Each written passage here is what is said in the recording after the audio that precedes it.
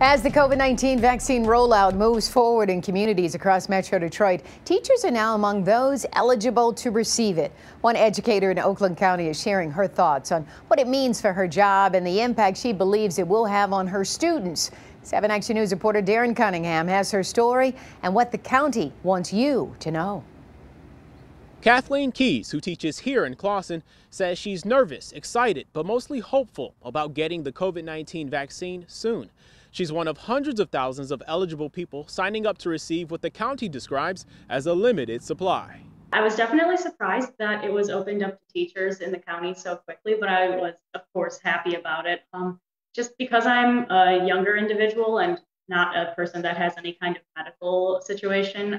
During this pandemic, Kathleen Keys, a 6th through 12th grade teacher, says going between virtual and in-person learning, as well as a hybrid model, has been a challenge for students and teachers.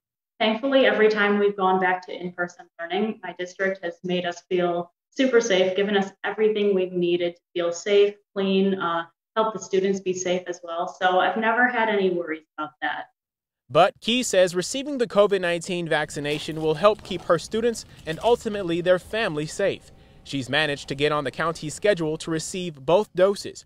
Right now, the Michigan Department of Health and Human Services currently allows healthcare workers, people 65 and older, and frontline essential workers, including teachers, to receive the vaccine.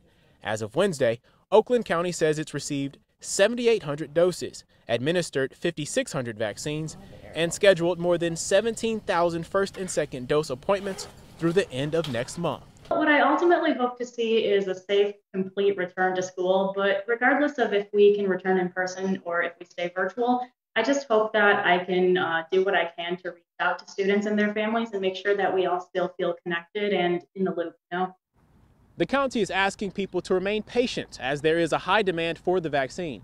Those who are eligible and interested in signing up for it are asked to use the Save Your Spot link, which we will have on our website, WXYZ.com.